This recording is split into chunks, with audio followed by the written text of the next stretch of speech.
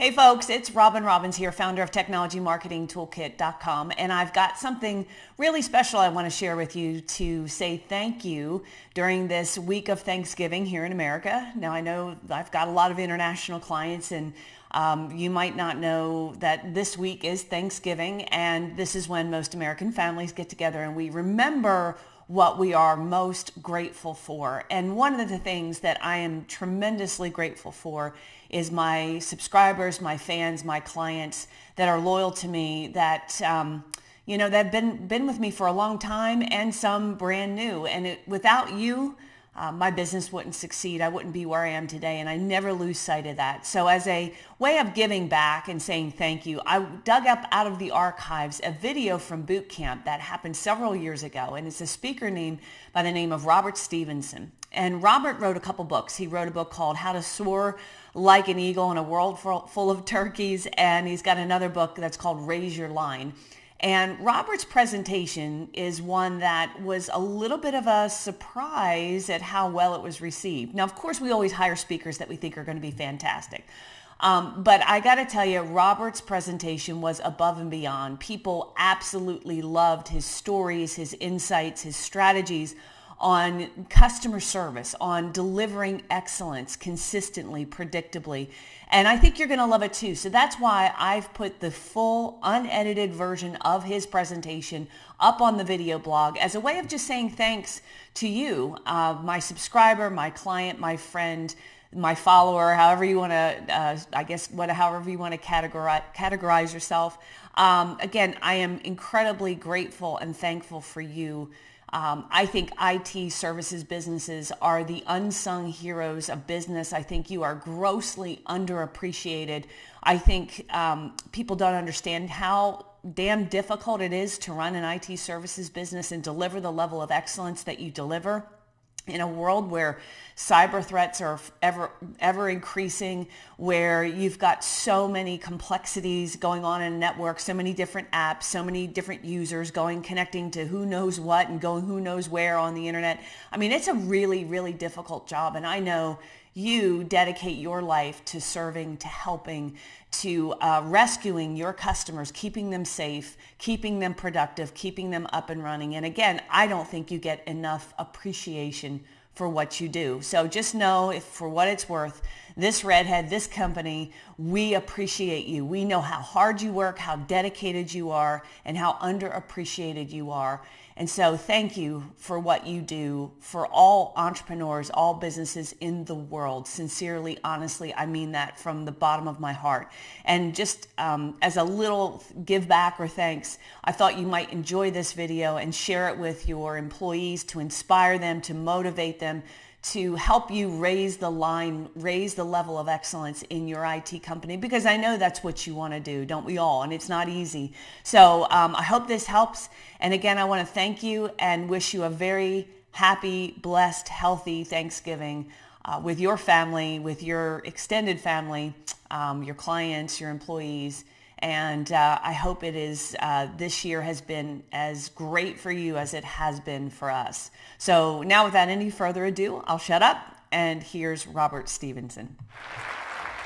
Good morning. Good morning. Okay, I don't know how many of you are familiar with the Larry Walters story, but Larry Walters made the determination he wanted to fly. He didn't have a whole lot of money, didn't mind owning an airplane, but the guy decided he wanted to fly. So he got a great idea in his backyard in Los Angeles, California. He got an aluminum lawn chair. He got a seatbelt. He got 2 6-packs of beer, 2 peanut butter jelly sandwiches, a BB gun, a CB radio, and 45 helium balloons. He sits down in his aluminum lawn chair. He starts inflating the balloons. Now, when he gets the 45th balloon inflated, what was the objective? To go 100, 200, 300 feet in the air? That was the objective, but not Larry. He went 11,000 feet above Los Angeles International Airport. In fact, the dude shut it down for 6 hours, which is still legal to do. We'll get in that in a moment. But can you imagine the Delta pilot says, "You're not going to believe it. We got a guy up here at 11,000 feet, aluminum lawn chair." They said in the airplane, he said, "No, this fool's outside." They said, "What's he doing?" He says, "He's talking to me on a CB radio. In fact, I think he just popped a beer." Imagine being 11,000 feet above LAX going, "How you doing, Delta? Good to be here, United." "Well, hey, Southwest." Now, what was the BB gun for? Shoot the balloons. Guy goes 11,000 feet above LAX, drinks a couple of six-packs, takes out his BB gun, shoots the balloons, and lands safely. This is the true story. Now, it's illegal to do that, so the police were there and they arrested him. But the media was there and they said, you can't arrest him, this is neat, so they unarrested him. They took him into the press conference. They said, what in the world were you doing? He said, I wanted to fly. They said, you glad you did? Absolutely. Gonna do it again. He said, are you nuts? He said, I just about killed myself. Why did I tell you the third story? He did it. He was determined to fly, folks, and you guys got to be determined to do what? Constantly improve all aspects of your organization. Question, how many people in here have folks that work for you? Show of hands. Silly question, but the critical one. If you're going to take your organization to the next level, you got to take them to the next level. See, I don't do business with companies. I do business with what? People. I want to convey a message to you that you can take back to them. You already understand what we've got to do as far as take them up. What I want to do is so you can go back to them to make them better at what they do, and the next thing you know, your organization gets better. Now, first of all, I'm going to give you a disclaimer. I'm not an expert in your industry. You guys are the experts in that, and you've got a whole lot of experts that have been on this stage that are going to be on this stage. They're going to be sharing information about your industry. But I've had the opportunity over the last 20 years to deal with a few folks. I've worked with about 2,200 companies, and I've interviewed about 10,000 employees, managers, and senior executives about 200 different industries. I am not industry specific, nor do I want to be. I don't do generic programs. I pick up the phone and call people, and I learn something when I do what? Shut up and listen. Same thing when you're out there selling to your client. You want to become successful in sales? By the way, quit selling. Quit selling, ladies and gentlemen, because just as soon as I find out that you're selling me something, I do what? Get nervous. Help me get what I need, and the next thing you know, all of a sudden we're going to raise the bar. But I also understand we got to do what? We got a little competition out there. How many of y'all have any competitors? Show of hands. All right? I mean, what you've got to understand, by the way, some of them might be in this room, and let me give you a news bulletin. They don't like you. You might even shook their hands last night. Oh, how you doing? I wish you would go out of business, all right? I mean, how many of y'all would like to be the only dog and pony show in your town doing what you do? Show of hands, okay? And that's what you've got to understand. All right, so when you look at it, when you start thinking about it, you have some amazing, incredible speakers that have spoken and are going to speak on this stage. And one of the problems that you have when you start thinking about something like this is you talk about an overload. I mean, look at the list of the people that are going to be talking to you about so many different subjects. And what you've got to understand is my statement to you is when you've got that many people talking about business, look for redundancy. Don't all of a sudden say, well, so-and-so said that. Say, I'm glad. All of a sudden, you got 2 people saying it, 3 people saying it, 4 people saying it. Next thing you know, when you got 3 or 4 people saying it, what is it? Important. And that's what we've got to do. Understand how we can raise the bar and get better. Listen to them. And that's what you're starting to think about. So what in the world do I share with you that you haven't already heard in this meeting, the last meeting, and the other people are going to be talking? Well, let's start with a few questions. Question number 1, do you still have to deal with customers who are sometimes tough, mean, and stubborn? 3, it's 3-letter answer, real simple, all at the same time. 1, 2, 3? Yeah. Okay, not bad. You think about it, do you have to deal with complaining people? Yeah. Oh, I want to hear about it. It's rocket.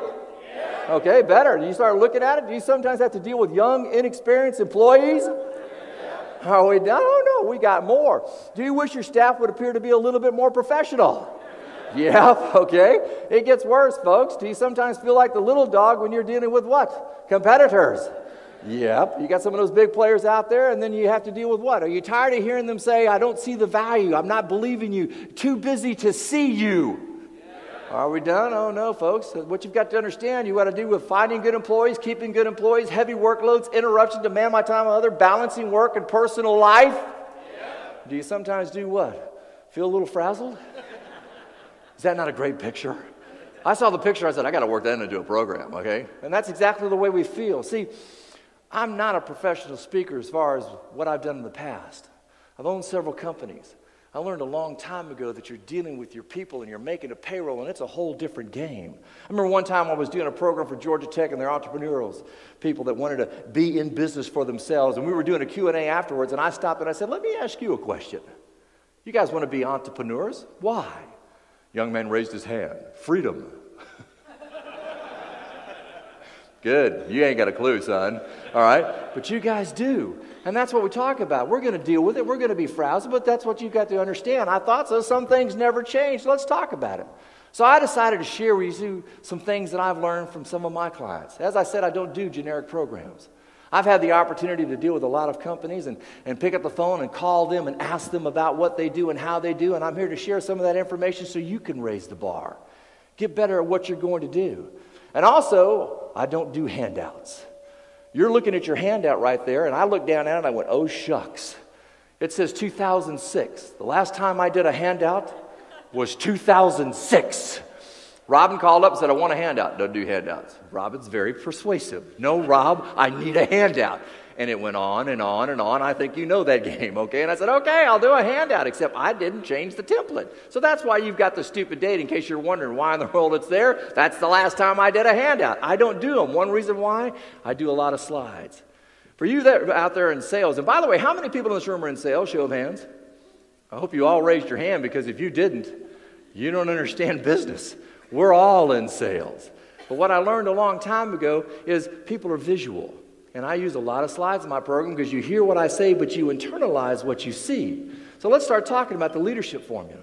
If you're going to lead your people, it's people, not procedures, action, not talk, desired, not required. It's showing, not shouting, flexible, not fixed, listening, not telling, caring, not bottom line. More importantly, it's want to, not have to. But what you've also got to understand, it is a process. It is not an event. What you have to appreciate, folks, is your people are watching you all the time. You're the person that sets the tone.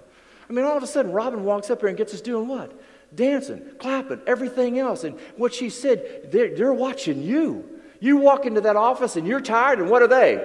They're tired. If you're up, they're up. And that's what you've got to understand. You are always on camera. So when you look at the process, my question to you, are you always passionate? Are you the great communicator? Are you fast, efficient, flexible, compassionate, disciplined? More importantly, humble, curious, open-minded, attentive, focused, effective, determined. See, before you start grading your people, grade you. Because you're the person that you're going to do what? Set the tone, establish the culture, and make the organization better. You're the leader. So when you look at it, do you discuss the objectives? Do you resolve the conflicts? Do you make what? Objectives clear? Do you have high energy? You look at it, process, ergonomics. You've seen the list, it's in your book. But when you start thinking about how you're starting to grade your people, the first thing you have got to do is grade you. You've heard the example, but I'll share it again. When your people make a mistake, it's easy to blame them. You did it. You did it. You did it. My mentor taught me this. 1 goes out, 3 come back. The first thing you need to say when your people fail is, what have I done to cause them to fail? And then all of a sudden things start to change. And that's what we got to identify right here. The fast track of success is very simply this. The great employees that you have come from who? The great leaders. You. You set the precedent. That's why I want to share a message that you can take back with them to make them better. One of my books is 52 Essential Habits for Success. Why did I write it? Well, one reason why is I wanted to kind of identify the simple things. Every self-help book that I've read and people out there, how many of y'all are familiar with Stephen Covey's book, 7 Habits of Highly Effective People? I've worked with Stephen. He is an amazing, brilliant man. But when you look at the book, people have asked me, how should I use the book? And I said, read 1 chapter, put it down. They said, for a month. Why? There's so much in 1 chapter. But a lot of times when people start reading all these self-help books, they look at it and they go, oh, I've got to sit down and put a list of what I'm doing wrong and doing right and doing this and doing that. And pretty soon you just finally go, I give up. I'll just be average. I just don't want to do this anymore. So I just want to make it simple. So I sent out an email to a bunch of people and I said, tell me the top 10 things you need to do to be successful. I got back a bunch of lists and I started looking at them. 3 and 4 kind of everybody agreed with, and then there was a new one. Then there was another new one. Then there was another new one. And then I said to myself, this is interesting. Let's send out some more and send out some more and start putting it together. So they say if you do something 14 to 21 times, it becomes a habit. So I decided instead of telling you to put together a list and assess yourself and do this and do that, just give you the rule. Give you the stupid rule, the habit that you need to have, and put it in a 20 font and put it on 1 page. Hardest book I ever had to write. Why? I'm a speaker, folks. I can talk about a subject forever. But I had to put it on 1 page so you get the point. And then all of a sudden you just do what? Tape it on a mirror, brush your teeth, and read it twice a day. At the end of the week, tear it down and put up another one. I've got companies that are putting them all over their bathrooms and doing what? Having their people read it to get an understanding of the habit. Don't need to assess yourself. Just learn the habit. And the next thing you know, it becomes what? Part of your subconscious. And by the way, your subconscious works 30,000 times faster than your conscious. It becomes a part of you. So what are you trying to do? My statement is get your people better. That's exactly what we're looking for. But those are the habits of what? Those are the habits of a personal basis. My question to you is when you start thinking about ensuring your habits, what about the things that you do wrong? How many people in this room have made a mistake? Show of hands. How many have made it twice? Notice I didn't take my hand down, okay? When you start looking at the habits, think about the things that you're doing wrong. I called them FUBARs, fouled up beyond all repair. I mean, we've made a bunch of them. I mean, your name, sir, is Scott. I hire Scott. Good to meet you, Scott. I hire Scott. The first thing that I do is I go get the FUBAR list. I walk up to Scott and say, Scott, I'd like you to read this list. We've already made these mistakes. We don't need you to make them, Bubba. We'd like you to go make some new ones. But it's amazing how many companies don't have that list. When you think about some of the standard mistakes that you make, we make them all the time. And the next thing you know, you have a new hire and you forgot to share that information. My statement is start writing them down. You get that new hire? Here you go. Go look. To me, the first time is what? A learning experience. Second time is stupid. All right? So write them down. Let me give you some examples as far as FUBARs are concerned. I was doing a program in Cancun. About 250 executives that manage large skyscrapers. We're down there, and I said, somebody give me a FUBAR. Guy raised his hand. He said, I got this 100-story building in downtown New York. I said, okay. He said, we bought these new containers, and we mismarked them. One night, we filled the soap dispensers in every restroom with white latex paint. I said, you have got to be kidding me. He said, oh, no. I said, now, he said, in defense of the idiot that did it, white soap, white paint looked about the same. But get a visual the next morning. 100-story building. People are down there going, this is some serious soap. Well, it won't come off my hand. No, it won't come off my hand. He said, my phone rang off the hook. I said, has anybody got anything worse than that? Guy instantly raised his hand. He said, that's nothing. 250 executives went, that's nothing? He said, my people clean the toilet seat tops with phosphoric acid. He said, you don't want to go there. We put rashes in very bad places.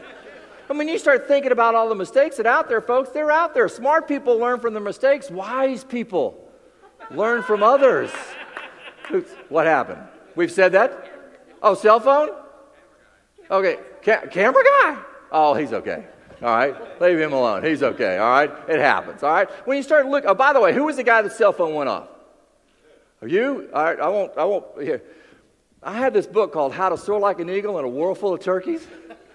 Okay? This is yours. Free of charge. You gave $100, we'll give you a book, okay? There you go.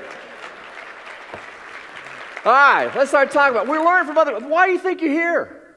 I mean, all of a sudden you're doing what? Sharing information. And the more information that you share, the better that you get. That's what you've got to understand. To talk to your peers, your associates, your confidants about things that you're doing right. Also, things that you're doing wrong. And then some of the questions can be resolved by one simple question.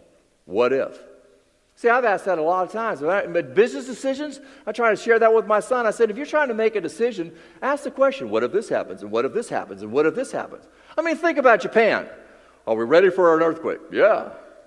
What if we get a tsunami with it? Okay. What if we get a, nuclear fallout? It's like, you've got to be kidding me. What ifs? Well, you start looking at what ifs, ladies and gentlemen, in your business. Because that's where you all of a sudden drop the ball. You don't think so? Nice apartment building, huh? Whole bunch of them. They decided to do what? When they built those apartment buildings, they decided to build a garage underneath after it was built. Oh, yeah. Let's dig the dirt out, set it up on the side. That's what the plan was. Someone forgot to ask the question, what if it rains? Well, darn if it didn't rain. It started to rain, folks, and all of a sudden we had water seeping into the ground where they were digging it out. Began to shift. Concrete pilings snapped due to lateral pressures that were uneven. The building began to tilt. Building began to tilt. Heck, the building fell. You're going, oh, Rob, that's a real nice drawing. Oh, yeah, let's get real world. There it is. How would you like to be the supervisor? Your boss calls up, how things going? Building fell. What do you mean what fell in the building? Oh, no, sir, the whole building, it's on the face, down. You got to be kidding me. I mean, take a look at that. The entire building fell. It gets worse, folks. Look at the concrete pilings that snapped. And my favorite statement of all, the gentleman said, the crew in charge promised to be more careful in the next building. Well, yee-haw, okay? And isn't that exciting? But you know what? When your customer's computer crashes, it's just about as bad. All of a sudden they're saying to myself, oh my goodness gracious, what if? See, when you go in and you're selling people, don't go in and sell. Just ask what if questions. What if this happens? What if that happens? What if? You do what? There's a thing called spin selling, situation, problem, implication, need. What are you trying to do? Make them bleed. Because a lot of times they don't know it until it happens and then they weren't ready, but you do. Because you can share with them all the things that you've learned from your clients. You don't think it can happen, folks? Let's start talking about a very prestigious company. Only been in business for 233 years. Her Majesty the Queen was a client. One person does what? Invests 1.3 billion euros in the futures market and loses them all. The company's gone, folks. 233 years, the company is gone. One person, all the backup plans failed. All the people that were supposed to do what they were doing failed. And all of a sudden, you got a company that's gone and 1,000 employees are no longer employed. You start looking at your company the same way you look at their company. And by the way, the moment you quit thinking about their company as somebody as a client and you make them part of your organization will be the moment you start succeeding. Because that's what they're looking for, someone that's going to protect them from the what-ifs. Welcome to the game, ladies and gentlemen. By the way, I call business a game because if you know how to play it, you will win. And that's what we're talking about. Learn from your mistakes. And by the way, share the knowledge. Share as much knowledge as you can with your people so you don't make it the second time. You've already paid the price once. 90% of management consists of making it difficult for people to get things done. All right? Peter Drucker. You know what I used to do? Hire the right people and then get out of their way. I call it a rocket on a string. Let them run, and every once in a while you got to pull it back, but get out of their way and let them do their jobs and make them feel important. That's what it's about, folks. And that's what you've got to appreciate. When sharing the information and suggestions, don't forget the details. I mean, all of a sudden, Alex, how long have you been doing this? 9 years. So what do? Oh, Alex has been doing this for 9 years. We got this new thing going on. I don't need to give you all the information. You got it, man. You're smart. All right? And what do? Forget to share the details.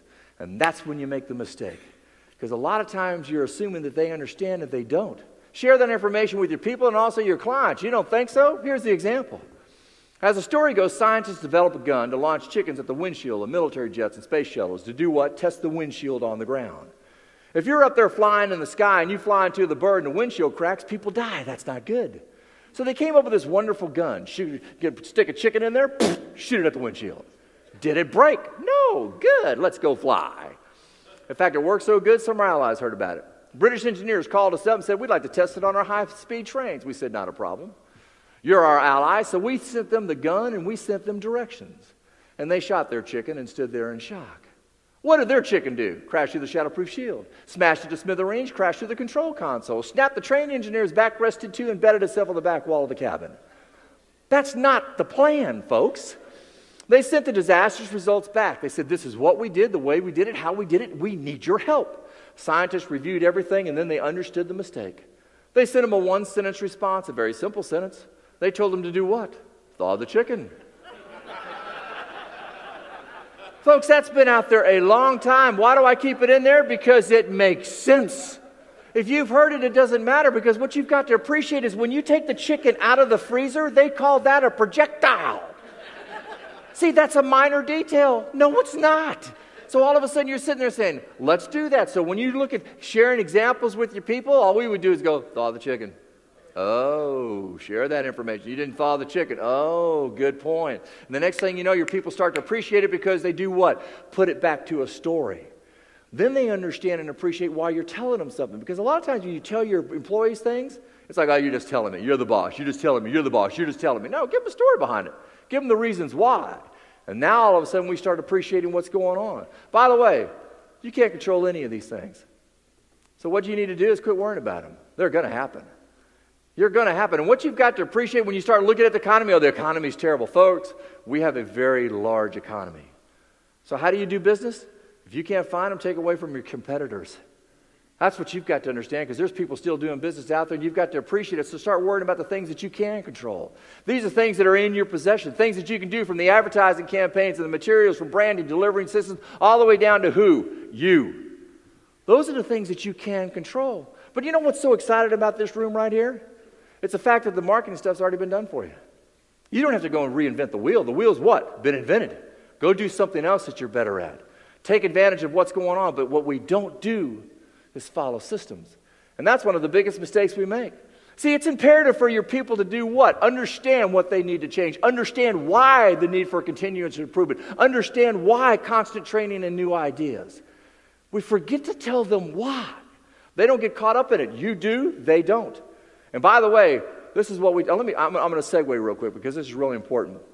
When you start thinking about hiring people, Nordstrom's has 10 different people interview somebody before they hire them. We all see different things.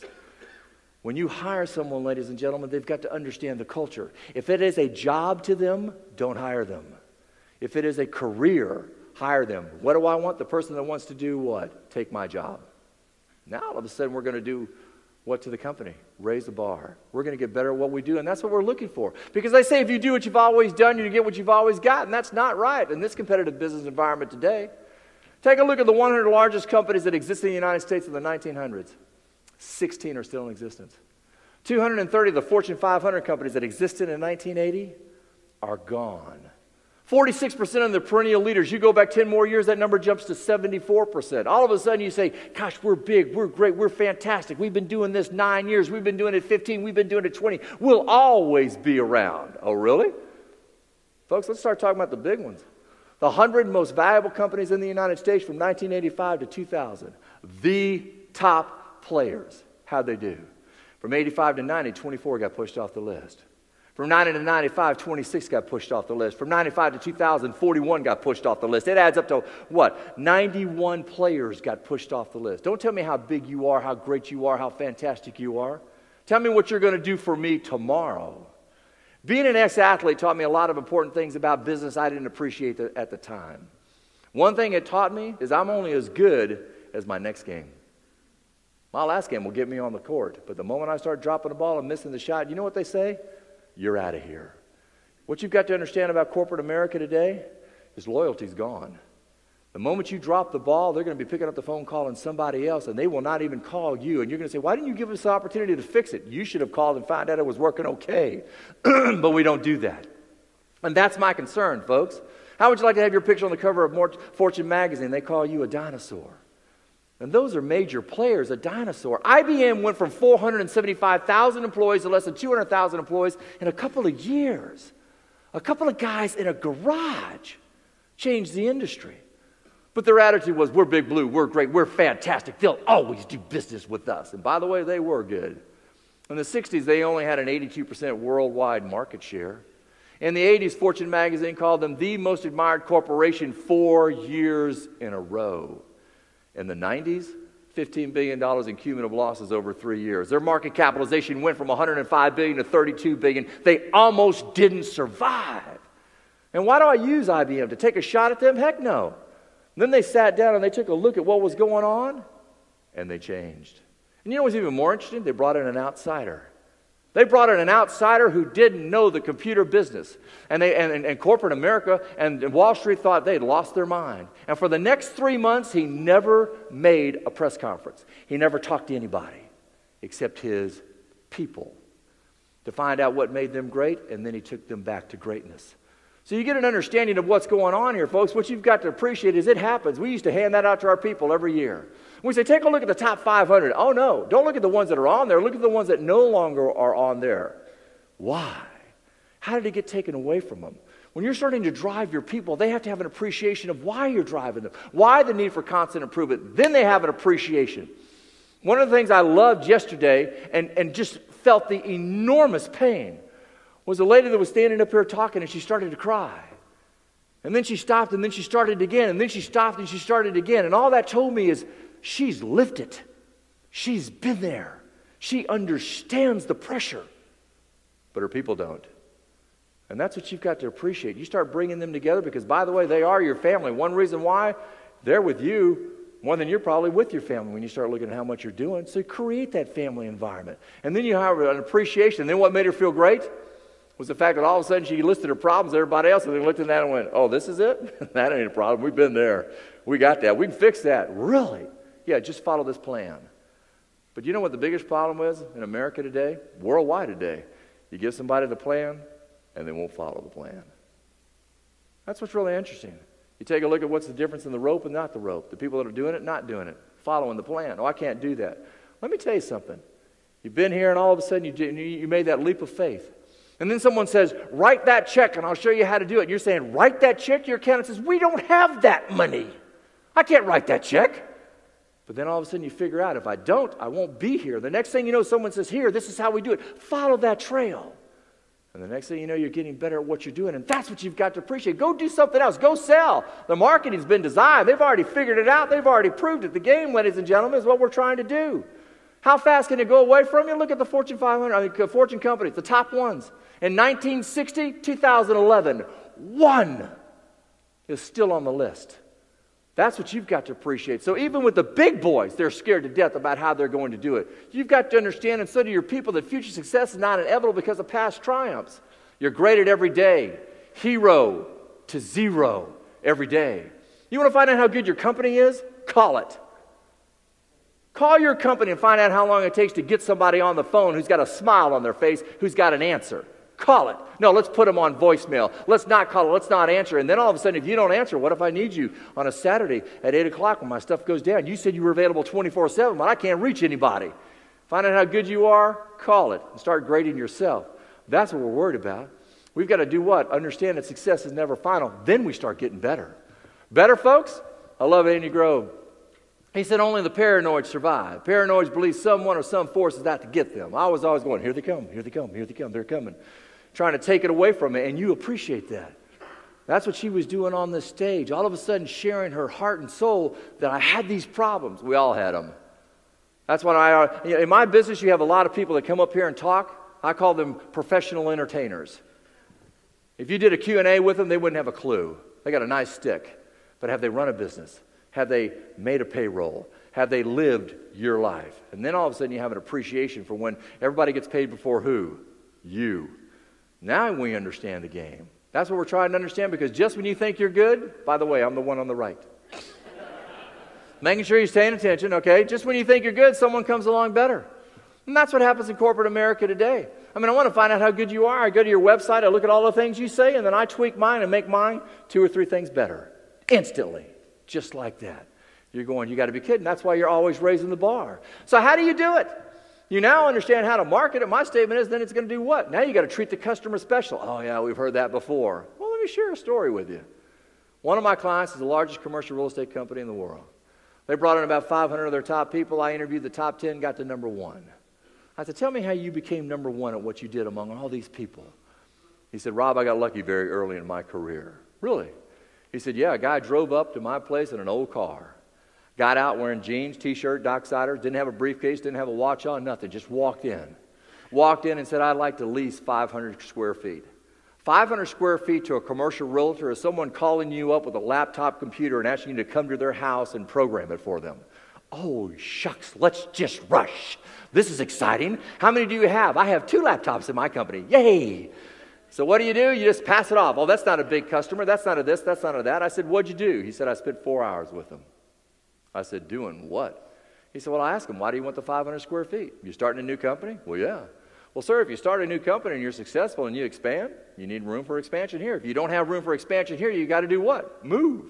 Then you got cost for moving, cost for what? Printing, cost for new phone lines and this and that. He said, I took my years and years and years of experience to help this gentleman, and after 4 hours, he had the audacity to get up and leave.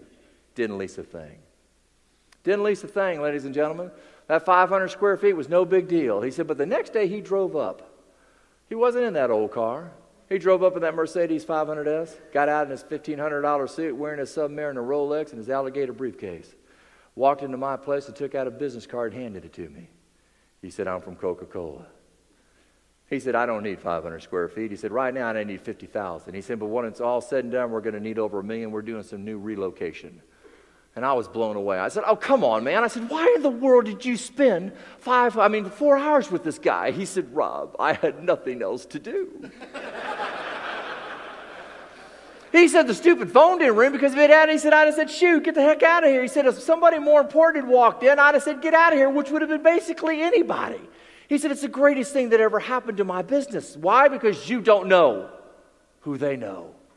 All of a sudden, they pick up the phone and they call their mother, their dad, their brother, their aunt, their uncle, and say, gosh, I had this problem. I called this company, and boy, were they so helpful. And they didn't charge me for this and that. Then he said, that's okay. We'll take care of this. We'll get this down, and we'll help you grow. By the way, as they're growing, you can grow with them. And then the next thing you know, they're sharing that information, and all of a sudden, people are doing what? Hiring you guys. And I'll segue. Several years later, I'm doing a program for people that manufacture large 18-wheelers. Why do I segue? They got an order from Coca-Cola for 100 trucks after their competitor dropped the ball. Their competitor beat them on the bid. Competitor beat them on the bid. Coke said, okay, build us one. We'll take a look at it. Then you can do the other 99. So they put the jigs together and the molds and the dies and all the new chrome and all the new graphics on the truck. And they built this fantastic new 18-wheeler and they drove it down to Atlanta, Georgia. The hierarchy walks down there and the chairman of the board reaches up, opens the cab door. Anybody like to tell me what's on the dash? A Pepsi can. A Pepsi can. He looks at the Pepsi can. He slams the door. He says, get that truck off my property. I own that one. Cancel the other 99. If it had been my driver, he'd been wearing a Coca-Cola uniform. Heck, you can buy them online. He'd had that baseball cap that you put the beer cans in with the straws, except he'd had Coke cans driving in. We just love your stuff. No, let's don't pay attention to the details, folks. And the next thing you know, we lose the client. And that's what you've got to appreciate. You treat everybody special, and the next thing you know, your company is surviving, your company is growing, you're getting bigger within your organization. And by the way, the same as your people, because there's a rule in business. As you treat your employees, they will treat your customers. Don't ever forget that. That's what you've got to appreciate. All of a sudden, you start treating them special, and they'll start treating customers special. You create that culture, and they'll create that culture. But you understand you don't know who they know, and appreciate the fact that someone might be shopping you just to see if you'll go above and beyond. How many of y'all have seen Apollo 13? Great movie. By the way, if you haven't, get it. And by the way, share it with your people. Why do I share this with you? You start looking at what's going on as far as problems in the economy and everything else. And what I loved about it is the next thing you know, we got people that are going to die. What I loved about the movie, when you looked at it, they didn't think that they would ever return to Earth in the lunar module. So all of a sudden, when things didn't work and the scrubbers didn't work and you couldn't get the carbon dioxide out of the air, they had a problem and they couldn't switch it from one to the other. So the engineer walked in there, and I love this part. He took a box and he threw the stuff on the table and said, that's all that's in the module. We got to make a scrubber or they die. And all of a sudden you get an understanding of what's going on. Dying was not an option. Not an option, ladies and gentlemen. They made that stupid scrubber right there. In this highly competitive business environment, if you're going to survive, you can't do it. One of the biggest problems you have as an owner, as an entrepreneur, as the person that owns that company is delegating. You can't always do it yourself. You've got to release it. Give it to your people. That's why your people are so critical in doing it. They refuse to happen. Those 3 men would not be here unless those engineers all of a sudden said, we're going to get it done. And that taught me a lot of things about business, folks. They, collectively, your people will fight this war with you if you get them involved and treat them special. I love the thing that Robin had as far as bringing them together. You take a look at that right there, 14 seconds. 14 seconds, folks, they're going to change 4 tires. They're going to put gasoline in there. They're going to feed and hydrate that driver. One person drops one lug nut, and they lose. One of my clients writes a software for them. Writes a software that then when they analyze 6,000 things per second on that race car to make sure it's right. You start getting an understanding of what's going on. That's how your company runs. So what do? It's a team. You're going, oh, another speaker's going to say team. Team, team, team, team, team. What in God's name can I say about team that you haven't already heard? Probably nothing, except that's the way you're going to win. See, that's what it's about. When you get them involved with each other, sharing the information, when they all of a sudden they take a look at the company as it's their own, then you will start succeeding. So you've got to do what? Make them feel special about it. It can't be just yours. The book Good to Great's been out for years, but why do I share the information? Because they analyzed 1,435 of the largest companies in America to find out what made them great. They had an interesting criteria. Number one, they had to be in business a minimum of 30 years, and in that 30 years, over 15 years, they had to beat the stock market by 3 times the market, and this is before the last great crash. 11 made the cut. 11 made the cut. Who are the players that made the cut? 3M, Boeing, Intel, Coca-Cola, Disney, Walmart, GE? Didn't. See, when I heard that list and they didn't win, I said, okay, now I'm going to read that book. I'm going to read that book, folks. They're the players that made the cut, and it's not important who made the cut. It's important how they made the cut. And by the way, I love leaving that on there. Look at Circuit City. Look at Circuit. By the way, they were the best. Everybody's talking how great they were. You know what happened? Circuit City, I love this. Circuit City was taking a look at their bottom line, and they said, you know, we're paying our smart salespeople too much. So they fired 3,500 of their most intelligent salespeople who were giving answers to the consumers who were walking in saying, I don't understand this. And they said, no, we'll just put an idiot in there to hand them the stupid, electronics. And they crashed and burned. They crashed and burned. So you get an understanding of what's going on. It can change for any of them. They focused on what to do, what not to do, but more importantly, what to stop doing. If you can't be number one at it, don't be it. That doesn't mean the largest in sales volume. It means whatever you're doing, do it better than your competition. That's what you've got to appreciate. How can we do it? And they also found out that people were not the greatest asset. The greatest asset was the right people. Before I read this book, I traveled around the world telling companies, associations, and organizations their greatest asset was their people. They had the audacity to tell me I was wrong. I actually read the book with a chip on my shoulder. Yeah, right, prove it. And they did. Their analogy was this: you got to get the right ones on the bus and the wrong ones off. The wrong ones, ladies and gentlemen, right now you can close your eyes and you can visualize the people back at your company that are the right ones, can't you? You can see them right now, the ones you can count on all the time. But you know what's scary? You can also close your eyes and visualize the wrong ones, can't you? You're saying to yourself right now, why in the world did I hire them? They were breathing at the time, okay? And you needed to fill that spot. The worst thing that you could ever do is fill that spot with the wrong person, because they're going to cost you a customer. And that's what you got to appreciate. We got to get the right ones out there. And by the way, in this time out there in the marketplace, there are a lot of them looking for jobs, so start getting the right ones. What do you need? People with unwavering resolve. Settle for nothing less than number one. When times are bad, things are poor, results are what? In that mirror, folks. That's what you need to blame, the mirror. As I said, you point that finger out and they'll point that finger to here. By the way, how do you get rid of those people? Simple, fire them. You're going, oh, that makes a lot of sense, Rob. There's 740,000 attorneys in the United States today. You know, they love that statement, fire them. No, you don't have to fire them. Your people will. When you start setting up a culture in your organization, someone starts sloughing off, you know what they say? Why don't you get on out of here? You're going to affect my job. You're not doing it. Why don't you just get on the heck out of here? Your people will start protecting your organization, and then you will grow. That's the culture you need to set up. That's how you're going to be great. Disciplined people, thought, and action. It starts with who? You. That's the hard part of it. It starts with you. You're always being graded, and don't forget it about it. Where you want to be 10 years from now. All of a sudden, we got some people sitting in the back of that room right there, and you're saying, there's no way I could be that big. There's no way I could do that much. There's no way I could have that many people. My statement is wrong. Where do you want to be 10 years from now?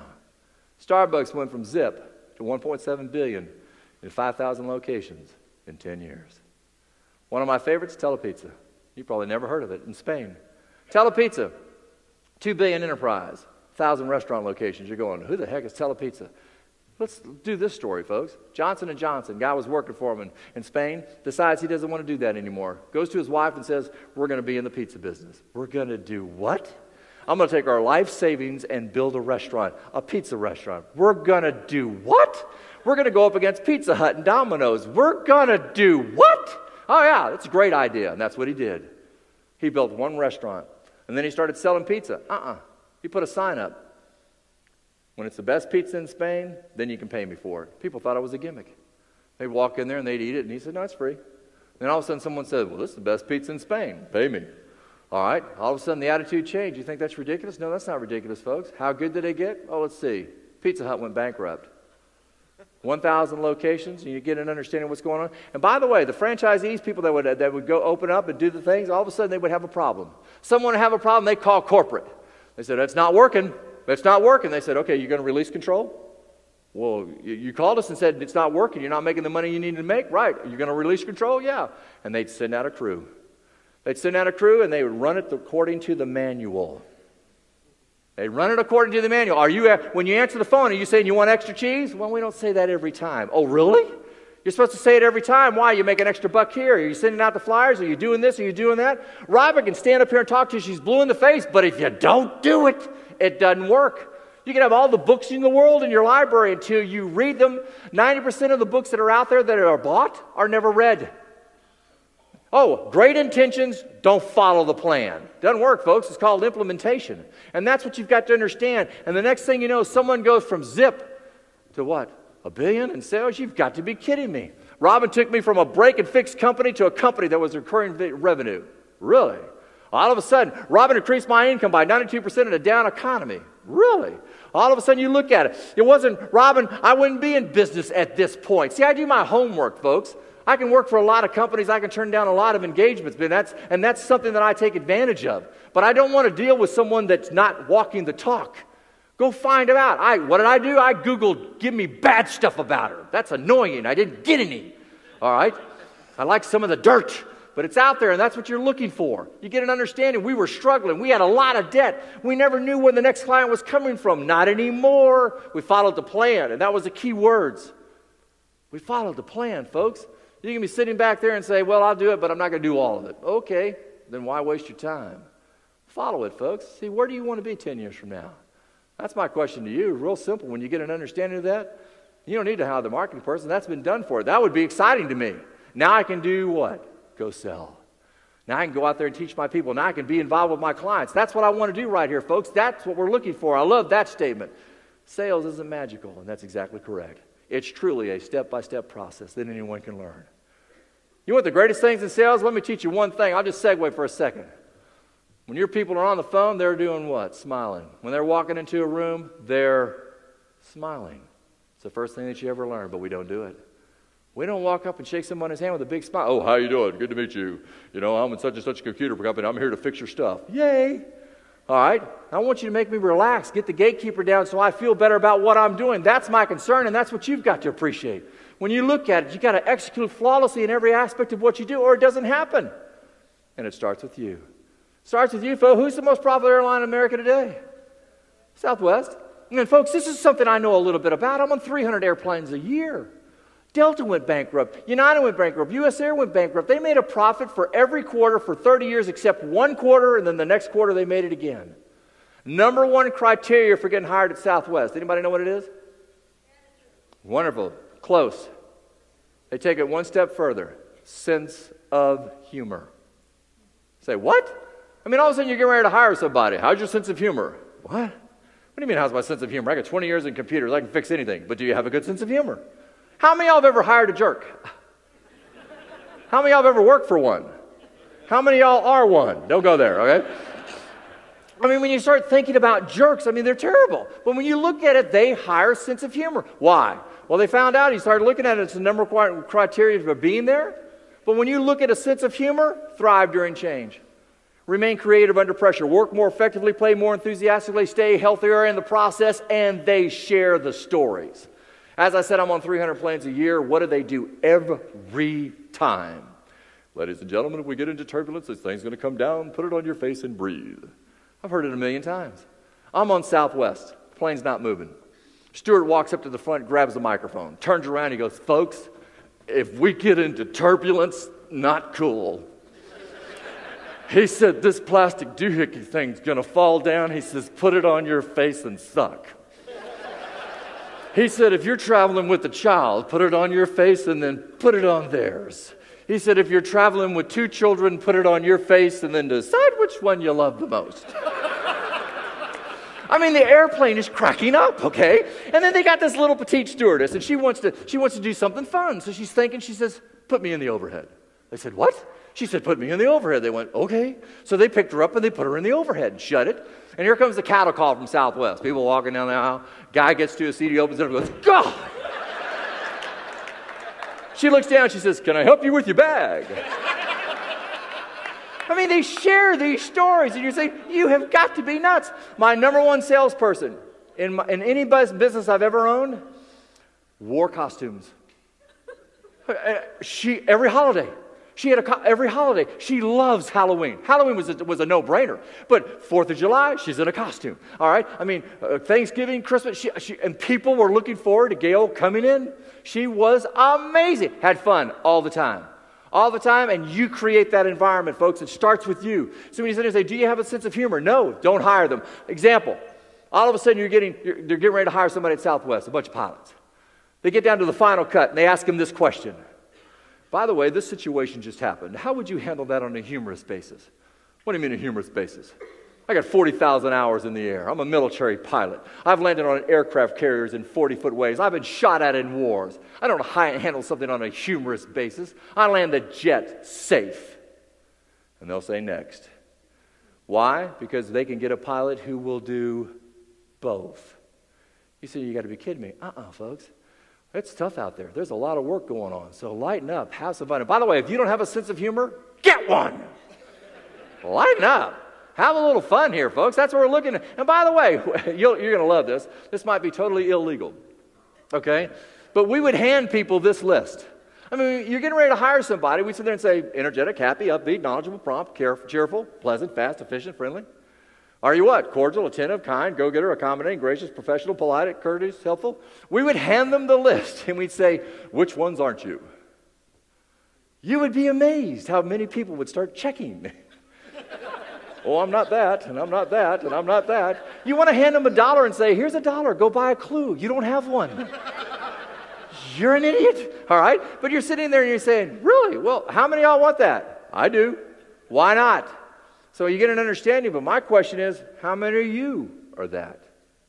Which ones aren't you? Now all of a sudden you understand why the culture is not what you want, because you got the right people in the right places, things tend to stay in balance. One of my clients, Shay Home, 95% of the time we hire people based on experience. 95% of the time we fire them based on behavior. Behavior, ladies and gentlemen, you've got to be kidding me. And you're sitting there and you've been there. She talked about the people that left. She talked about the people she had to let go. She talked about the people that she had to fire. We hired the wrong ones, and it's going to happen. I've been there and done that too. And by the way, let me share something with you. If I ever do a strategic planning session for corporations, and I'll be sitting there with a bunch of CEOs, I'll ask them this question. If you don't know this answer, you're not in the game. And the question is very simple. What's your turnover ratio? What's your turnover ratio compared to industry averages? Because if it's above that, why?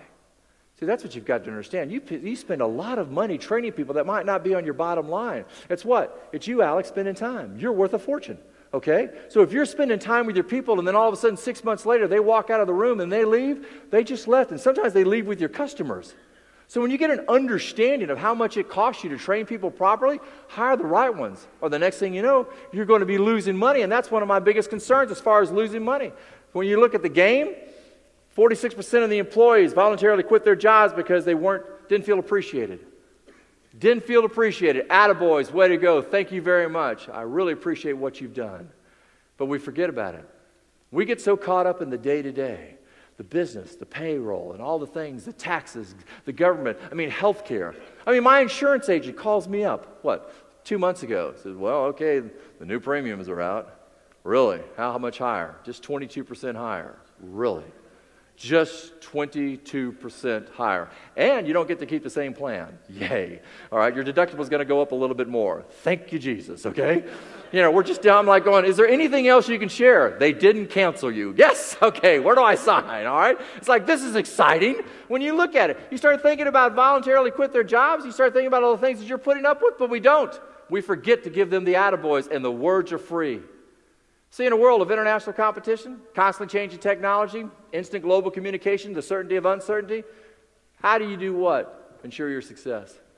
You've heard it a million times, folks. It's a very simple 3-letter word. Wow, I'm impressed. Who are you guys?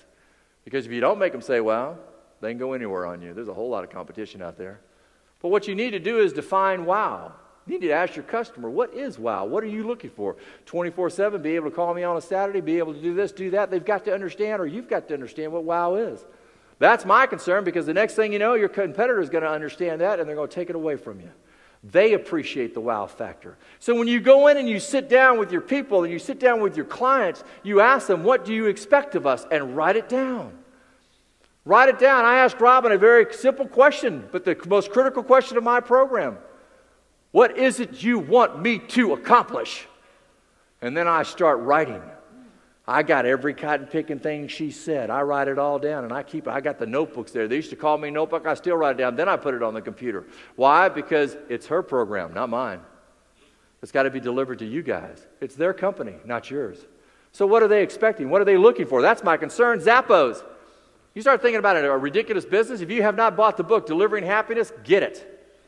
Why? Because here's a company that sells shoes online. That's the dumbest business plan I've ever heard of in my life. You got to try the things on.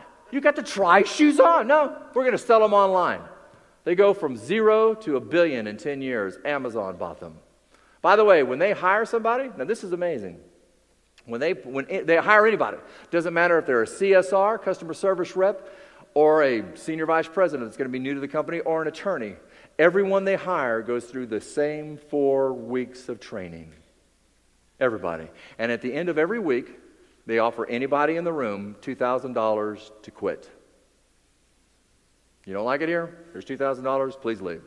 Why? They said, we don't want anybody here that doesn't want to be here, that doesn't understand our culture, and it would save us a fortune by giving them the $2,000. Less than 1% take the money.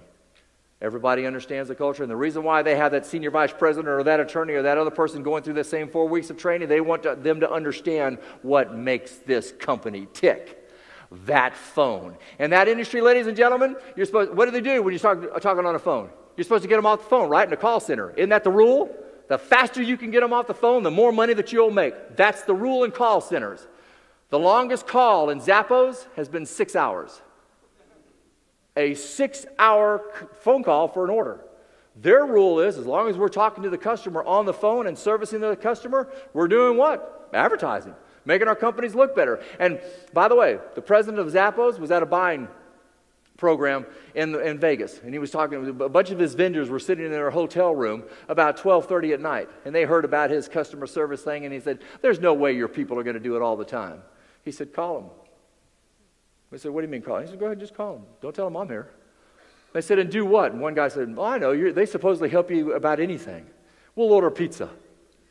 They're in Vegas at 12:30 at night, all their vendors sitting around the room, they push the speakerphone, they call Zappos sales line.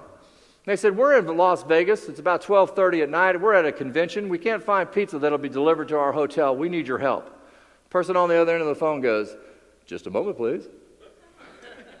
Doesn't go, what? You call Zappos for shoes and everything else? Just goes, just a moment, please. Takes about 2 minutes and comes back. Gives them a list of 3 different pizza places they can call that deliver 24 hours a day. And their statement was, here you go. And by the way, if you'd ever like to buy shoes, give us a call.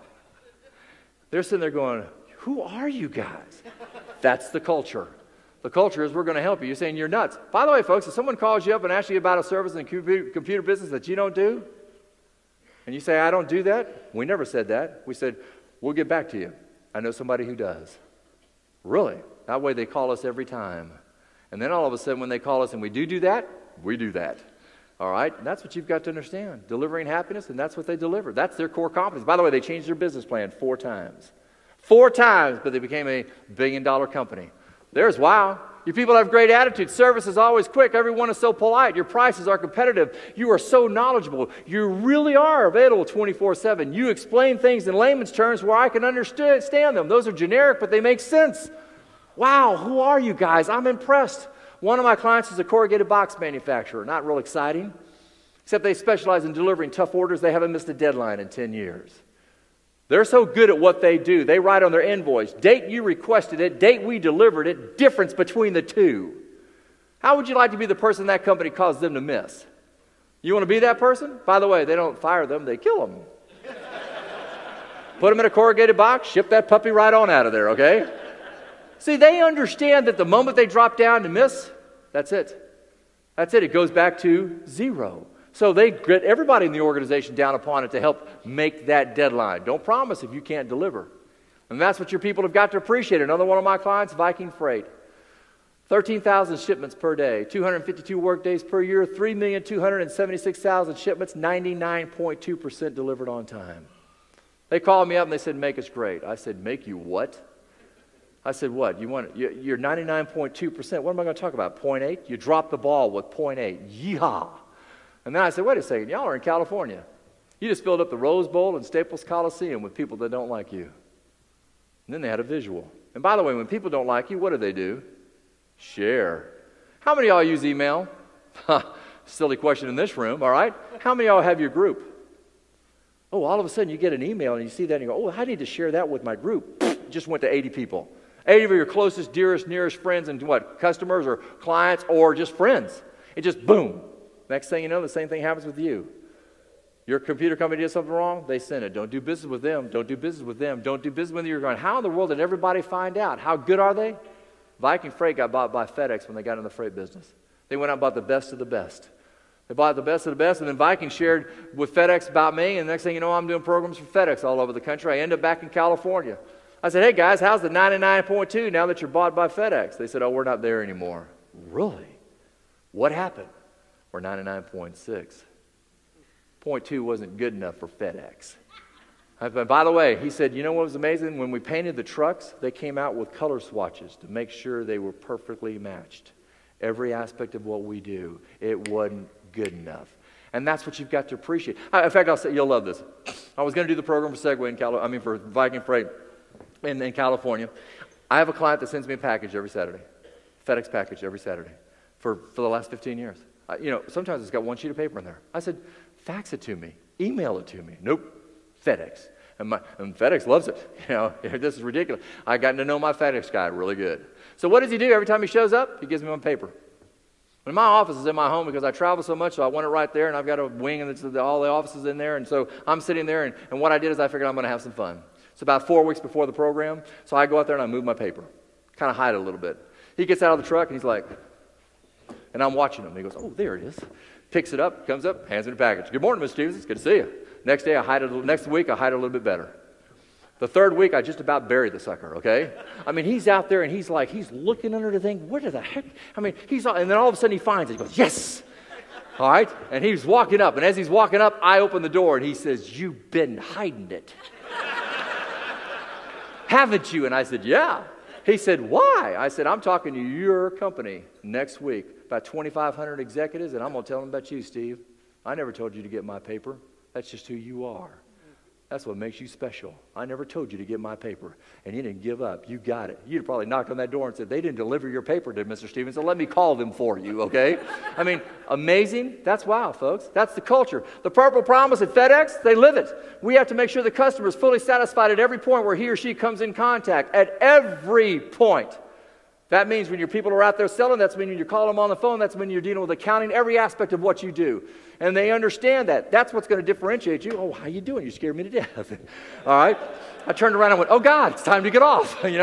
She's going to take me down. I don't want to upset the phone guy. He's too big. All right? That's what we're looking for. Look at your competition. Where are you? Now how do you differentiate yourself? It's the wow factor, folks. You must be doing something pretty special to have someone tattoo, what? Their logo on your body part. I mean, I love that, all right? I'm doing a program for Harley Davidson. 11,000 dealers in the audience. 11,000 dealers. And by the way, that's nothing compared to where they put some of those little tattoos. It's an amazing thing. And they take umbrage with what's going on. When you look at how good they are and what they do and how special, you must be doing something right when you throw a rally and that many people show up.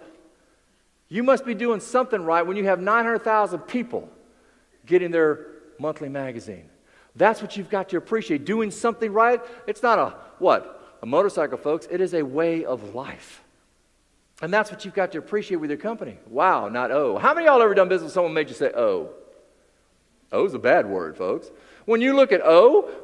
Your people were rude. I always get you anybody on the phone. I can't. You didn't back up my system. My system crashed again. You billed me incorrectly. You said you would, but you didn't. How many O's does it take to lose a customer? 1. You've been doing a good job for the last 15 years. The next thing you know, you get an O, and they go, next. And that's what you've got to appreciate. And by the way, folks, that's what we're concerned about. We've got to what? We cannot become what we need to be by remaining what we are. We've always got to raise it and step up the bar, or we're gone. That's the Purple Promise. What you do, I called it Customer Retention Day. We did it twice a year. Twice a year, folks, this is one of my secrets. And I learned it from somebody else, just like you guys are here learning it from other people.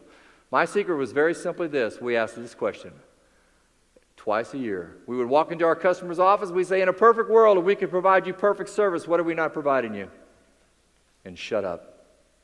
Whatever it was, we'd write it down, try and figure out if we could do that. If we couldn't do it, we'd find someone that could. See, we knew that they would leave and go get somebody else if we weren't providing, because a lot of people don't complain. They just go hire somebody else. In a perfect world, if we could provide you perfect service, what are we not providing you? It'll also help you in strategic planning of other things that you can do for them. Or you can do what? Work with another company in conjunction that will solve those problems. The day we forget we're in business for the customer is the day we start going out of business. You're there for them. They're not there for you. And your people have got to understand that. See, Viking Freights, that's their motto, easy to do business with. Pick up the phone, easy to do business with. Call them, easy to do business with. Every aspect of what they do, easy to do business with. That was their motto. And that's what you've got to appreciate. That's what we're looking for. The fast track to success is very simply that 3-letter word, wow. You better go find out what makes your customers say it. Ask them. They'll tell you, this is what I'm expecting. And then the next thing you know, you get better.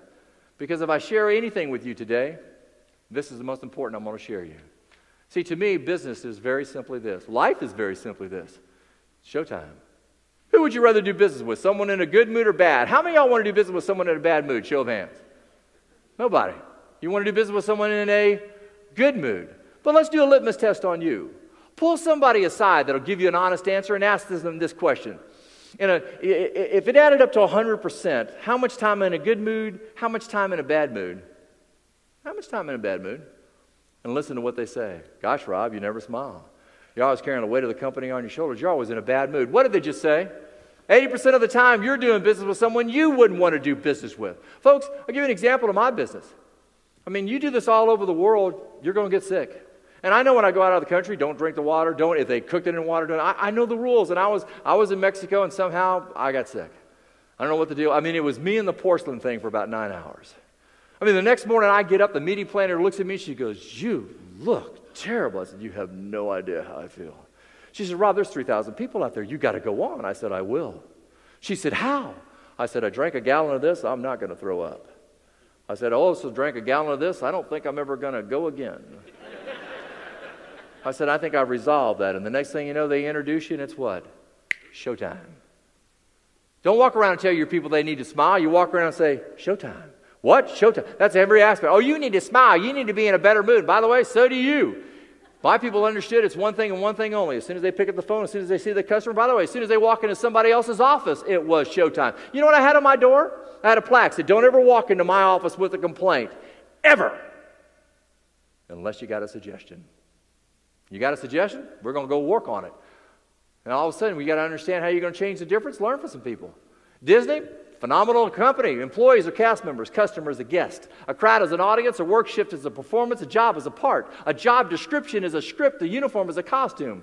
The personnel department is casting. Being on duty is on stage. Being off duty is backstage.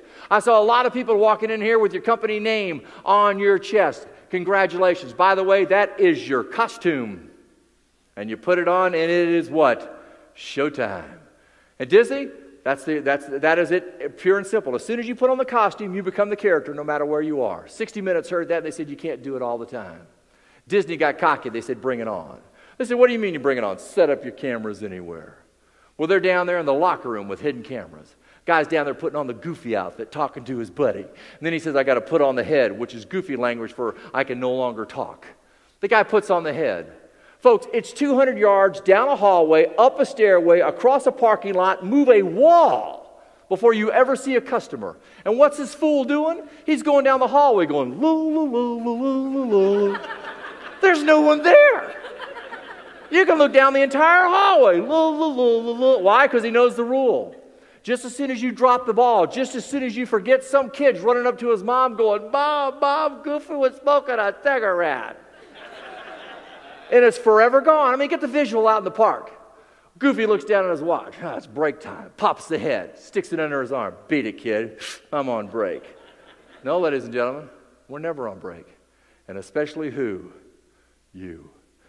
You want them in a good mood? You be in a good mood. You want them early? You be early. You want to be late? You want them late? You be late. You be there with them. That's what the game is about. Showtime in every aspect of what you do. Don't tell them to smile. Let them understand why they're there. As soon as they put on that T-shirt, they understand this is why we're here, for the customer and no one else. And then all of a sudden we get better, because what's it called? A moment of truth. See, a moment of truth is any time you come in contact with any aspect of your company. Anytime they come in contact with any aspect of your company, and they use that to judge the quality of service that you're providing. Who is your company? The person that I'm dealing with at that exact moment. You don't think so? You have any idea how many hotels I'm in a year? You do this all over the world. You live customer service the moment you walk in the door. And I walked into the hotel, and I knew the next day I was going to be on stage early. So I asked the young lady behind the desk, ma'am, when can I get coffee in your hotel? And she very politely looked at me and she said, sir, you can't get coffee in our hotel before 7. Oh. I said, that's probably when room service opens up. I said, but you don't understand something. I'm going to be on stage about 7:30, so I need to have coffee about 5. How can I get coffee about 5? And she very politely looked at me and said, sir, in our hotel, you can't get it before 7. Now I realize I'm dealing with what? An idiot. I figured I'm going to have to broach this from a different direction. I said, hang on one second. I said, if I check in your hotel at 3 o'clock in the morning, you have somebody behind the desk? Boy, did she take umbrage with that. She says, sir, this is an international hotel. We have somebody behind our desk all the time. I said, great. You got somebody behind the desk at 3 o'clock in the morning? Yes. I said, at 3 o'clock in the morning, they're drinking coffee. I said, in fact, behind the wall right there, you probably have your own machine. She said, well, come to think of it, we do. I said, not a problem. This is what's going to go down tomorrow morning. I said, tomorrow morning about 5 o'clock, I'm going to get up. I'm going to take the 2 mugs down to my room. I'm going to bring them downstairs. I'm going to lay them on the counter. You're going to fill them up with coffee. I'll pay you $5 a mug. I just want coffee. And then she gives me the finger. Yes, yes, yes, yes, yes, yes, yes. The finger is a very important communication device in this world. Your name is Matt. Matt, when you have the finger in your face, don't you understand things a whole lot better? She says, sir, let me make this perfectly clear. You can't get coffee in our hotel 4-7. What don't you understand about that? Now I'm a highly educated customer. On what? A mission. How many of y'all have ever met her? Oh, they're abundant in America today. So what do? The next morning I get up. I put on jeans and a T-shirt. I don't comb the hair. I figure let's go make a visual, okay? Envision me going across the lobby of this beautiful hotel. Jeans, T-shirt, hair on askew. I pass them all. I walk into the kitchen area. A guy looks at me and goes, who are you? I said, don't worry about it. He says, what do you want? I said, coffee. He said, well, sir, I happen to be responsible for the coffee. I said, great, let's go. And hotels this big, they're not small machines. They're large. I walk up to the coffee machine. I'm like, nirvana. He says, how many cups do you want? I said, 6. He said, 6? Dude, you really love your coffee. I said, no, 2 are for me, 4 for the front desk. He said, what? I said, you don't want to go there, son. Envision me going across the lobby of this beautiful hotel, jeans, T-shirt, hair on askew. I pass them all. I lay 4 cups down, and what do I say? Tell Mary you can get coffee before 7 in this stupid hotel. Thank you. Why do I tell you the story? Y'all get ready to have a conference next year. Robin calls me up and says, Rob, we're thinking about doing it at the hotel. Should we go? What do I say? No. How many people I do business with? 1. But I learned a long time ago, folks, it rolls downhill. Management evidently didn't understand that the gatekeeper of their organization was the person at that hotel who should have said, when would you like coffee? That also does not mean the customer's always right. Sometimes they request things of us that we don't do, and we need to say, we don't do that. We'll help you find somebody else to do. But if I'm not mistaken, it's a hotel, you got coffee, figure it out. Why? Because of that rule right there, folks. The 8-16 rule. You do a good job, they'll tell 8. You do a bad job, they'll warn 16. But they warn them about your company. You don't think so? How many of you have ever gone to a restaurant and gotten bad service? Show of hands. Your name, sir, is? David. David, if I asked you, should I go to that restaurant, what would you say? No. And you tell me the name of the restaurant, wouldn't you? Yep. You wouldn't say, don't go to table number 12 and get Bill. You'll say, don't go to that restaurant, wouldn't you? Table 12, Bill was the problem, and that's exactly what happens to your company. They won't say Bill, Mary, Jane, or Sue. They'll say, don't you do business with that computer company. But Bill, Mary, Jane, or Sue were the person that blew it. That's what your people have got to understand. Everybody in your organization is a family protecting everybody else. It's, I got your back. And then the next thing you know, we get better at what we're doing. That's my concern, ladies and gentlemen. In every aspect of what we did, we always remember it's MOTs. Moments of truth. Your people have got to know every moment of truth you have with a customer, all the way down to accounting.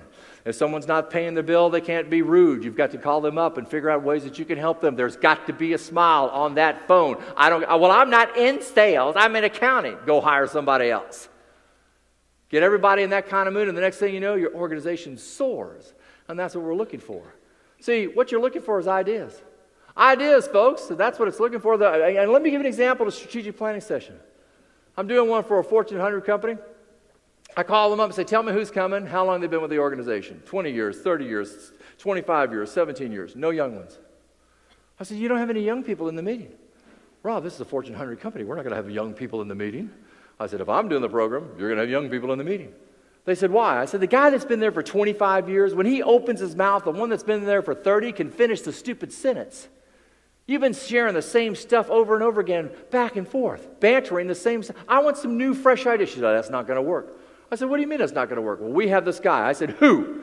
She said, I'm not going to tell you. She said, but I have an idea. I said, okay. So I show up.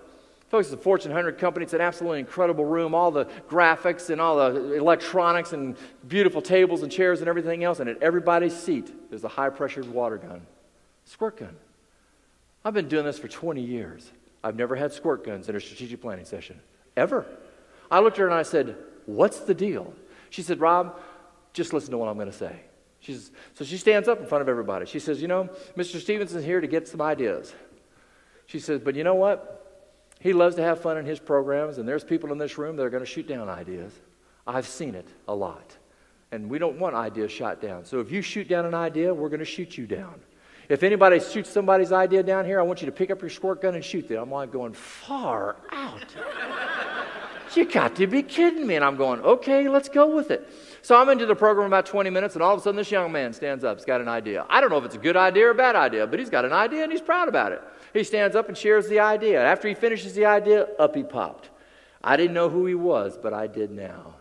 This man sliced him, diced him, and humiliated him in front of everybody. I mean, he just trashed this kid. The young man just fell in his seat, just plopped, humiliated. Well, the slicer and dicer didn't realize while he was doing it, she was pumping her gun. She had it underneath the table getting full power, okay? As soon as he finished, she stood up and shot him. I mean, he's like, boom. And as soon as she shot him, 8 other people are like, we could really do this. So they picked up their gun, and he's like, what, you know? And in unison, they said, sit down. This went on all day long. He'd stand up, they'd shoot him. He'd stand up. One time, he did not say a word, and someone shot him. Someone had the idea, and they just pounded it. He said, what was that all about? They said, you were thinking it. And then all of a sudden, at the end of the meeting, he stood up. I'm like going, whoa. He said, I'd like to share something. I'm like going, oh. By the way, you could have identified him by the garden hose. He was so wet. All right? He said, I stand here before you as a perfect example of what's been wrong with our company. Really? He said, I thought it was my job to shoot down ideas to protect us. He said, today I found out my job is to listen to ideas to find out what might be right with them, even if it's only a portion. Not to shoot them down, but to figure out what we could use to get better. Folks, your young ones are out there. Listen to them. I don't care if they've been there for a day. And by the way, we did have one rule. When we hired them, we had a 3-month rule. The rule was shut up, don't talk for 3 months. All right? Let us teach you. Let us teach you everything that we can teach you. And then after 3 months, we brought them in and we said, what's the stupidest thing we're doing here? And then we shut up and listened because they go, why are you doing this and why are you doing that? Because they were fresh. They hadn't been shot down so many times. And by the way, a lot of times they won't share it with you because you're what? The boss. You're the one signing the check. They're scared to death of you. No, they can't be scared to death of you. 500 CEOs were queried with this question. Who took the best advantage of change in your industry over the past 10 years? Newcomers, traditional competition, or your own company? What'd they say? Newcomers. Then they asked them this question. Had they done it by what? Executing better or changing the rules? What did they say? Changing the rules. Changing the rules, folks. One of my clients is the San Diego Building Association. They sponsor the International Association of Builders, thousands of builders from all over the world. They wanted to do something amazing, something bizarre. They decided to build a house in less than 4 hours using traditional methods with the code people there on videotape. That's absurd. You can't do that. Well, first of all, if you're going to attempt it, you better have some competition, and they did. And right out of the box, they had a problem. How do you get cement to dry in minutes? They figured it out. And then they had to do what? They had to break everything down in subtasks, carry them out in parallel. So exactly what did that mean? Well, one was laying the foundation, another was framing the walls, another was building the roof. They took hundreds of workers, intricately choreographed everything that went on, and they built a 3-bedroom bungalow complete with landscaping in less than 3 hours, according to code, with the code people there on videotape. You're saying that's impossible. They did it. In fact, one of my clients is Tennessee Valley Authority. They got the video to all their people, and they've used it to change things within their organization, to look at it from a different perspective.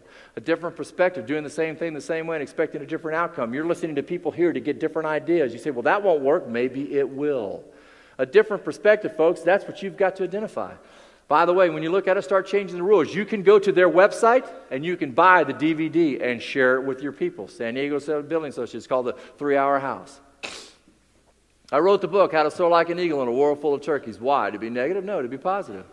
But I learned a long time ago there's an abundance of turkeys in this world. How many of y'all have ever been associated with, worked with one, or lived with one? Show of hands. If you didn't raise your hand, you're lying. I got 86 examples in the book. To give an example of a turkey, bosses or associates taking credit for your work. Turkey. Another type of turkey, a person who parks in handicap and isn't handicapped. Turkey. I've never parked in handicap. Well, I always thought God would look down and go, you want it? You got it. Forever. That'll change your attitude of pulling in.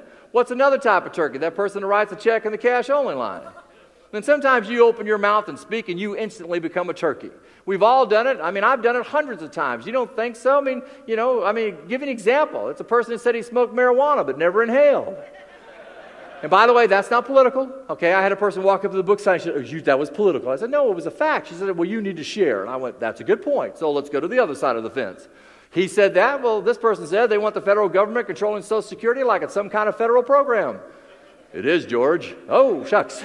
Insert foot. We all do it, folks. You don't think so? Ask your significant other if you've ever been a turkey. It's amazing what they'll tell you about.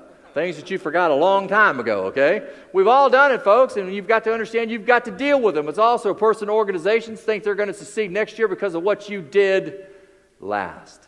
And that's my concern, folks. You've got to understand. You've got to learn to deal with them. And by the way, you might have some customers that are turkeys, and they sign the check.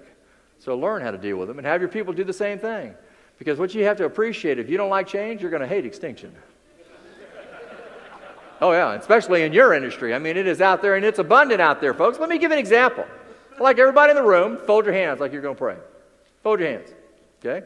How many got your right thumb over your left? Show of hands. How many got your left thumb over your right? All right, let me give you some serious research. I don't have a clue why. Okay? I've done some extensive research. I ain't got a clue. Okay? In fact, by the way, if you asked your parents, if I asked my mom, how'd you do that? And she showed me, it might have been the mirror. She might have been on the other side, and I'd been doing exactly the opposite. But that's not what I'm trying to show you. What I want everybody to do, everybody had your left thumb over your right or your right thumb over your left, change. Is that not disgusting? I mean, that's like, that's just wrong, okay? You just don't do it that way. Next time you change a policy, your people are thinking the same thing. But if you did it that way for 6 months, it'd be a slam dunk. That's what change is all about, folks, but people don't appreciate it. So when you're talking about a policy or a procedure, tell your people, we need to change, we need to get better. That's okay. It's going to feel a little bit different for a while. I have no problem with that. Put it up when you look at as far as what's going on as far as that slide's concerned. There we go. We fight change. And that's the only constant that we have, folks, and that's what my concern is. Anybody know who invented the digital watch? The Swiss. The watchmakers of the world invented the digital watch. They took it to the National Association of Swiss Watchmakers. 65,000 of them. They said, what do you think? Never sell.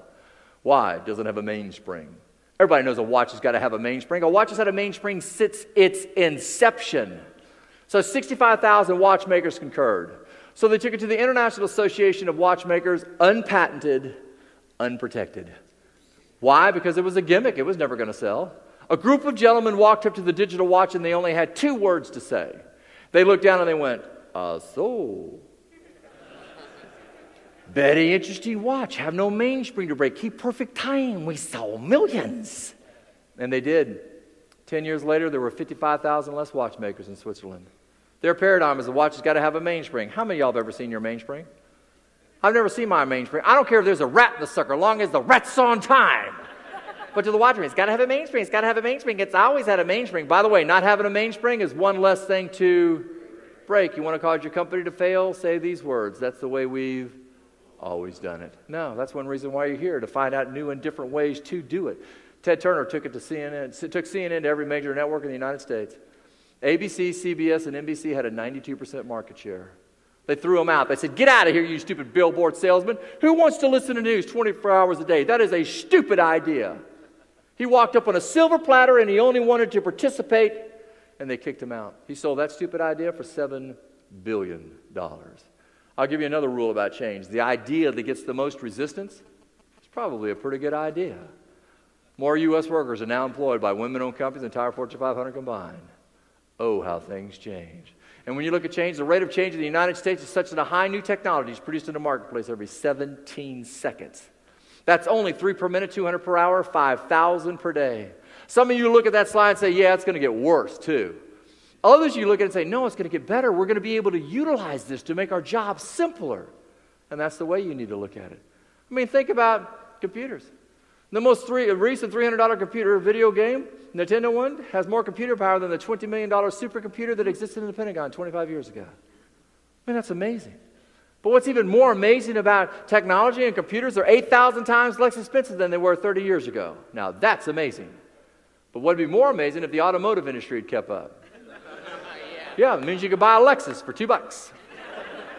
It would go the speed of sound. You could go 600 miles in a thimble of gas. I don't think they kept up. And that's what when we start looking at change, what do we start talking about? It's the only constant that's out there. So do what? Learn how to handle it, or it's going to handle you. And then all of a sudden, when you think about it, sometimes you're going to have something that you can't really change. It just happens. My wife and I got married. We got married very late in life, and she got pregnant, and her daddy died, and at 4 months, she lost that baby. She got pregnant 2 more times, and she lost those in the first trimester, and then she got pregnant 1 more time, and her mother died of brain cancer, and she lost that baby at 7 months. We never thought we were going to have children. And then all of a sudden, boom, Tyler. And then on that day right there, when he was 9 years old, I got a phone call. Your son has juvenile diabetes. I have no idea what that means. They bring you in there, they hand you an orange, they give you syringes, you start filling the thing with the insulin, and they say, this is what you're going to be doing. I have no idea. I hate diabetes, folks. A lot of people out there that have type 2, type 1 is just your pancreas just shuts down. You got unlucky. And so all of a sudden, we're trying to find out what we're supposed to be doing, and your life instantly changes. And they said, this is going to do this, and you're going to do this, you're going to do this, and then things are going to go bad. Everything's going to go bad. How will we know? You'll know. We started testing his blood 20 times a day, giving him all kinds of shots. And then they walk up and they hand us a $7,000 machine. They said, here, we want you to hook this up to your son with a tether and stick an infusion set in his side, and that'll be his pancreas. And I remember one day a kid at school grabbed it and jerked it off of his body and ran around the playground yelling, I have his pancreas. And I remember when I told my son got it, I said, Bubba, you don't have diabetes. We got diabetes. He said, what do you mean, Dad? I said, whatever you can't do, I can't do. You can't eat it, I can't eat it. You can't drink it, I can't. We're going to do this together. You got it during the daytime, I got it at night. And we had a phenomenal endocrinologist, and she said he can do anything, and he wanted to play ball. So we learned how to play basketball. And the problem with basketball is when you go out there and play, folks, your insulin's going to go highs and lows while you're out there, and also at night it's going to crash and burn. So I would check his blood every hour and a half. I'd put a clock on my chest, and every hour and a half I'd get up and go check his blood. And I remember one night, I got real good at it. One night he woke up. He woke up and he looked at me and he said, thanks, Dad. I said, for what, Bubba? He said, for checking my blood. I said, well, that's my job. I said, you got daytime, I got nighttime. And that's just the way it is. And by the way, I always ask him why I love playing ball. He said, you know, Dad, that's the only place I'm normal. He said, I can take my pump off and I can put it down. And when I'm out there, I'm normal. And all of a sudden, things got pretty good. His junior year, he had 17 offers to go to elite camps in basketball. Last game of the season, blew his ACL. Cracked his kneecap, tore his meniscus. He's sitting there the day after surgery on the sofa. He has morphine going into his knee. He has his insulin pump on. He has another thing going to it wrapped around him. He's got tubes all over his body. And I walk into his room, and I said, how are we doing? He said, okay, what's the plan? I said, excuse me? You just said, he said, no, we got to have a plan. And I said, okay, we'll have a plan. You know, the guy said he could fix my knee and I'd be okay. And I said, well, this is the plan then. So we sat down right there and figured out a plan right there on the spot. You got a plan in the book, ladies and gentlemen. My 16-year-old is telling me we got to have a plan. And we had a plan and we followed it. After he went through rehab, he told him, I want to go another month. And he went another month. He didn't get to go to any elite camps, so all the colleges went away for a while. And how did he do? He was a McDonald's All-American nominee that year. Averaged 18 points, dunked it all the time, played real good. He handles his every day. You had a man on this stage last night that was 3 foot tall that said it's a burden or a gift. There are people in this room that have had all kinds of problems, a whole lot more than that. But my son is my inspiration. He taught me that you got to have a plan in everything that you do. But more importantly, my boy taught me you got to follow it. And he did. And by the way, he's doing just fine. So when you start looking at what you need to do, share the burdens, ladies and gentlemen, but then make it a gift. Learn from the people that are out there, because you've got some fancy ones that are out here telling you about it. But you got to believe. Because then when you start to believe, you get better. Never let the setbacks of problems or adversity keep you down. That's my deal. When you look at how you're going to do it, this is written on a tomb of an Anglican bishop, and I like to share it with you because it's going to help you get better at what you do. It says, when I was young and free and my imagination had no limits, I dreamed of changing the world. As I grew older and wiser, I discovered the world would not change, so I shortened my sights somewhat and decided to change only my country. But it too seemed immovable. As I grew into my twilight years in one last desperate attempt, I settled for changing only my family, those closest to me. But alas, they would have none of it. And now as I lie on my deathbed, I suddenly realize if I'd only changed myself first, then by my example, I would have changed my family. From their inspiration and encouragement, I would have been able to better my country, and who knows, I may have even changed the world. You want to change your people? Change you. Change you, folks. So many people are out there pointing fingers. Do this, do that, do this, do that. No, folks, change you. And the next thing you know, they'll change. And you make it happen, because that's what we're looking for. The world is choices. You don't think it's choices? You better start thinking. Starbucks gives you coffee 19,000 different ways, not counting the 5 different types of what? Milk that you can put in it. Why? Because customers demand it. You got to have choices. Tropicana, just 2 types of orange juices 10 years ago. Now they sell 24. Customers demand it. Arby's started in 1964 with 1 roast beef sandwich. Now they have over 30. Most of them are not roast beef. Customers demand it. You look at it, 70% of the restaurant owners customized their orders in 2010. Customers demand choices. We've amassed $1 billion in business over 10 years by customizing virtually every order. Panera Breads. Customers demand it. One of my favorite, Dyer's Ice Cream. This is ridiculous, folks. 1977, 34 flavors, now over 250. You can go to their website and you can type in how you want your ice cream your way. Dumbest thing I ever heard. I want my ice cream this way.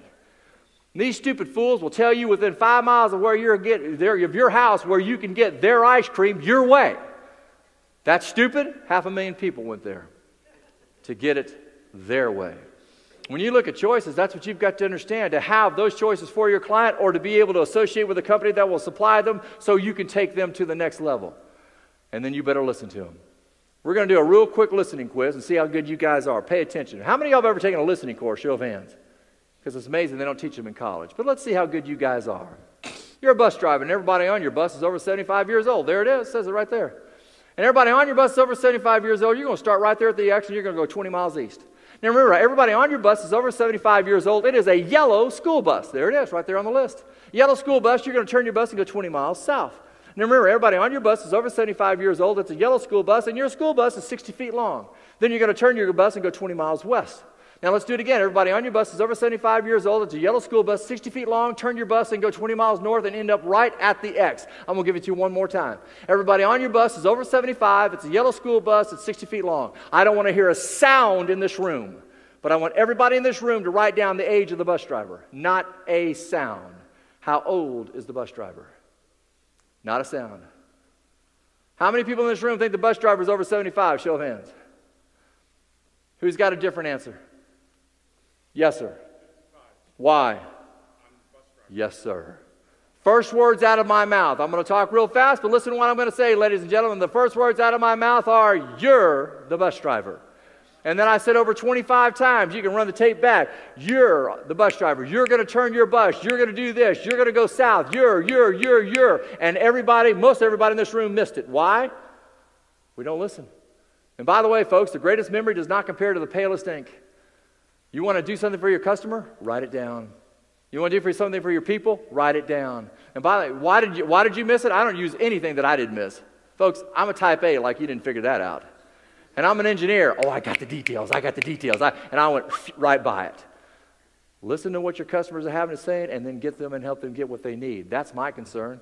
If I was having a meeting, and by the way, we're going to do this real quick because if I was doing a strategic planning session, these are my rules and you've got them in your book.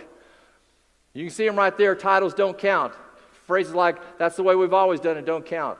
But if I'm doing a strategic planning session and you want to find out what's wrong with your company, write it down. Kenichi Omei, one of the top strategists in the world, wrote the book called The Mind of the Strategist. This is how you do it.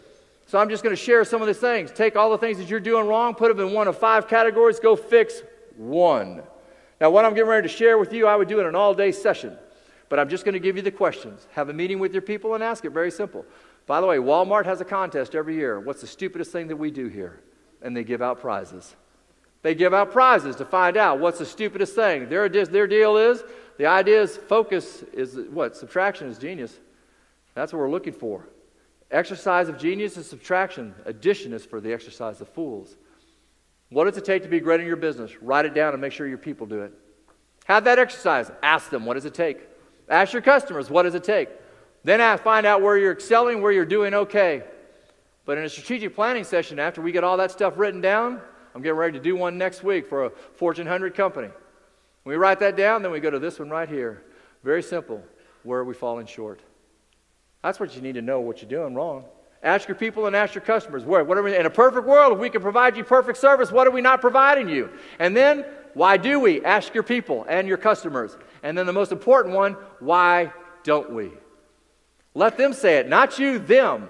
Because what you've got to appreciate, folks, is then you come down with 3 choices. You can't fix everything about your company. So focus on just 3. And make sure they're the most important. Dealing with your people. That way, you'll get better at what you're doing. I just gave you a day's planning session with those simple little questions.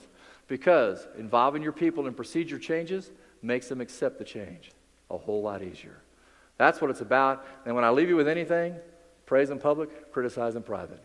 Your people make a mistake, don't ever say it in front of somebody. Don't ever say it in front of them. And make them think they can because they think they can. Because they're looking for answers. They're looking for answers, folks. I'll give you an example. A husband and wife get into a fight. Husband loses it. He looks at his wife and says, I don't know why God made you so beautiful and so stupid. All in the same package. She said, well, darling, that's quite simple. God made me beautiful so you'd fall in love with me. He made me stupid so I'd fall in love with you. If I leave you with anything today, probably the most important thing I'm going to leave you with is that smile. As long as you have that on your face, you cannot have a bad day, and I hope you have a great one.